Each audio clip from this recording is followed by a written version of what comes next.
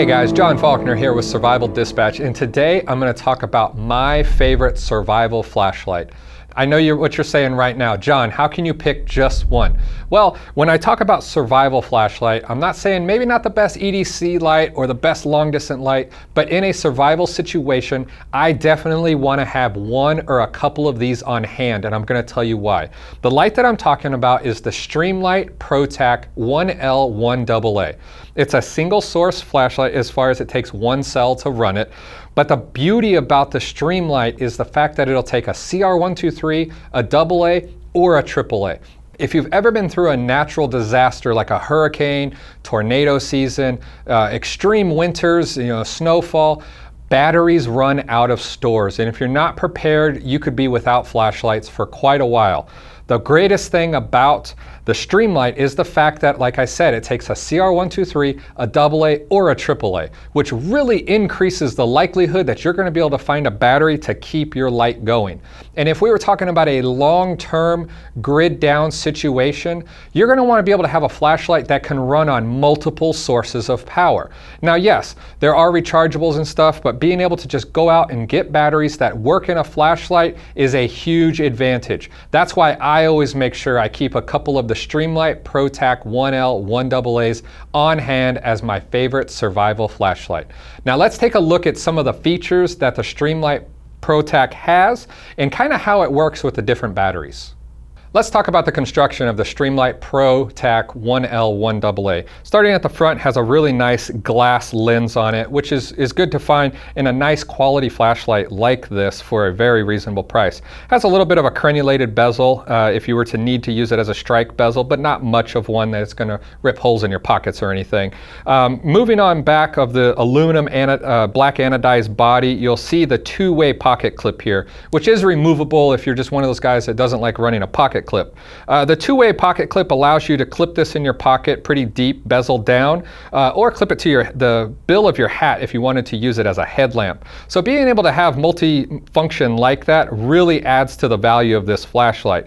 Moving to the back, you have a really nice rubber tail switch in the back that has a momentary option, or you can click it all the way down for constant on, which I really like because it gives you the best of both worlds there. And it has a little bit of a raised platform around the button, so you can't have any accidental discharges with the light as well, or turn it on if it was in your pocket or something like that. So overall, the construction is very simple, but very robust. And like every Streamlight, it's just built like a tank. And inside, also in the front, you'll see it's a very smooth reflector, so you get a nice little distance beam on it as well. Now let's talk about what I think is the main feature of this Streamlight flashlight, and that's the fact that it can interchange between a CR123, a AA, and a AAA. And if you ever took any time to really notice, those three batteries are nothing similar at all. There are different heights, there are different widths, so you might be asking yourself, how exactly does it work in this flashlight? It's very simple. Just undo the back tail cap, and this has a regular spring like you would see in most lights, and that's how the switch works. But inside is kind of where the magic happens. Right now I have a CR123 in here, but if you look down in here, there's actually a plastic and a plastic plunger that has the male receiving end on it as well. And what that does is it moves up and down to accommodate the taller AA battery and AAA battery. So when you put a different battery in, like you put a AA in here and you're like, that looks weird, it doesn't look like it fits at all. It sticks out of the top of the flashlight, and it looks like it wasn't made to at all. But as soon as you push the rear tail cap down, that plunger goes down, thread on the tail cap, and you're right back in business with a AA battery. And then you can simply untwist that, it pops back up out of the top. You can grab a AAA, which then kind of fits in there kind of weird once again and rattles all around, so you would think that doesn't work either. But then you just simply twist the tail cap down and you got a working flashlight again. So the versatility of the ProTac 1L1AA, I think is just amazing because no matter what, I'm pretty much going to be able to find one of these cells in a store if I ever needed more batteries to run a flashlight on. Moving on from being able to use different cells in this battery is also the modes that Streamlight works into all of their ProTac flashlights. And they use what they call their 10-tap programmability. And all you got to do is just simply tap the back end 9 times repeatedly and then hold it down. The light will turn off, and then you can switch through the modes. And there's 3 different modes.